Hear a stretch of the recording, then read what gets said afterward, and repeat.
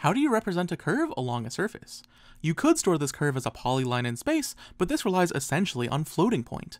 Geometric topology provides us with a better way. All we have to do is count how many times the curve crosses each edge of the mesh.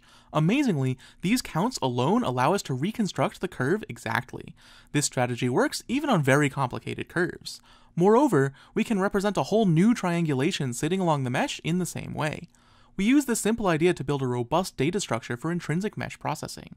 Our data structure allows us to robustly retriangulate low-quality meshes, which in turn greatly improves the robustness of downstream algorithms such as geodesic distance computation.